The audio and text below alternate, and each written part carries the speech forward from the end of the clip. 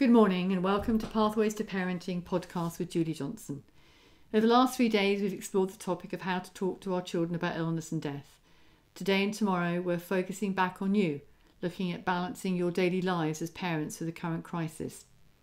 Before COVID-19, many children were in some form of childcare or at school, hopefully allowing us some time for ourselves, an opportunity to engage with activities we find nourishing. That may be the work we do, the time we spend with our work colleagues, or perhaps Pilates, yoga, time to read, meeting up with friends. Any activity that in some way feeds us or allows us to use our skills. But of course that's all changed.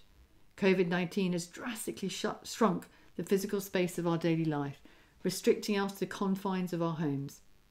Even allowing for the permitted one daily outdoor activity or shopping and walking the dog, this is a seismic shift.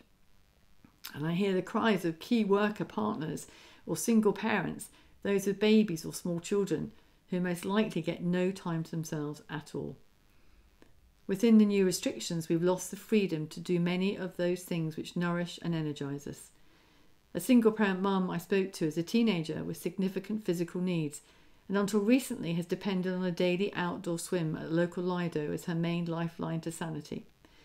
Well, that's now out of bounds. And although she understands the reasons why the pool has been closed, her life has shrunk and her stress levels have greatly increased.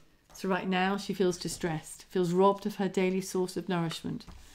We are all different. For others it could be a bath, a favourite series, time absorbed in a book, going for a walk with a dog, or even the chance to just finish a meal or a cup of tea.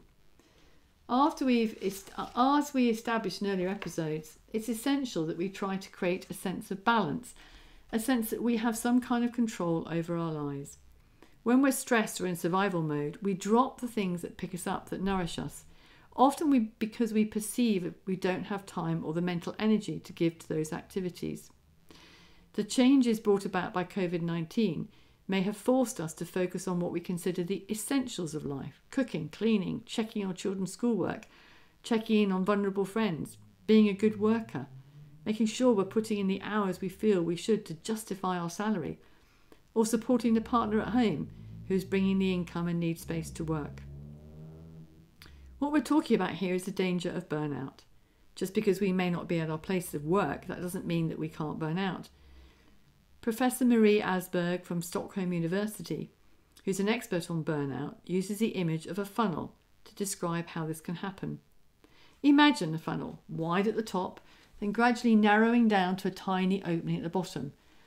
The large circle at the top represents our lives when they're full and balanced, but as things get busier and more stressful, we tend to focus on what we perceive to be the essentials, dropping the so-called optional or less important things.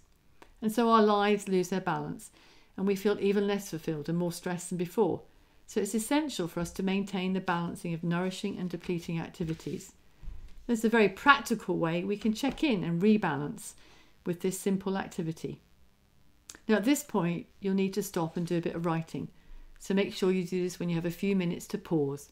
Grab a pen and paper and follow the instructions, maybe obviously needing to pause the recording whenever you need to.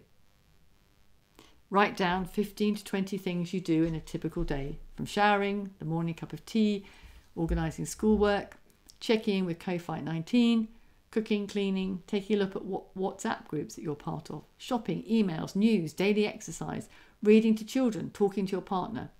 You get the idea. Some may have more than 20, that's fine, but don't go crazy. It's just to get the general sense of your day. As you created your list, did you notice some activities gave you a sense of, I like this, an moment, things you felt drawn to, lifted your mood, energised you, or perhaps brought a sense of calm? These are your nourishing activities. Which activities on the list give you a sinking feeling, maybe draining, a loss of energy? These are your depleting activities. Go through the list writing N by the nourishing ones and D by the depleting. Sometimes an activity can be both N and D. For example, if you run well-being type classes, you might be doing what you love but still giving out a lot to your clients. My husband puts talking to me as ND. He explains it all depends on what we're talking about. Our conversation's topics can fall into two categories quite obviously. You get the gist. In my job, I love face-to-face counselling, but writing is not my forte, which means that the note making at the end of a counselling session is depleting for me. So now you have a picture of how to do your daily routine, either feeds or drains you. You're in a position to take more control over the problem. So what comes next? Well, firstly, ask yourself, is the balancing of nourishing depleting skewed towards depleting? If so, how can you rebalance it? Make sure you have more N's and D's and spread them throughout the day. Then reflect on the following. Again, pausing the recording as you see fit. Can you do more regular nourishing activities? Can you notice and savour when you're doing these nourishing activities? Not multitasking when you're meant to be nourishing yourself. For example, wolfing down a cuppa while you're writing your to-do list. Pause and savour that cup of tea instead. What depleting tasks can you let go of? The house does not have to be as clean as normal every day. Nagging your teen about the tidiness of their room. Let it go. Who knows, maybe they'll get fed up with not knowing where their things are and start putting things away properly. One day, maybe. Are you doing your depleting tasks at the best time of day? Would there be a better time, perhaps when you've got more energy?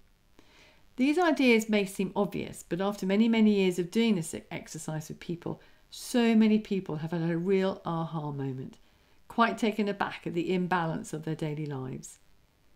Living with the far-reaching impact of COVID-19 makes getting that balance more important than ever, especially for parents seeking to hold the family together during these challenging times. Remember that oxygen mask principle. Tomorrow we'll continue looking at this theme, picking up on a new question of what attitude we might take to our depleting tasks. Let's finish with our daily question. What do I need right now?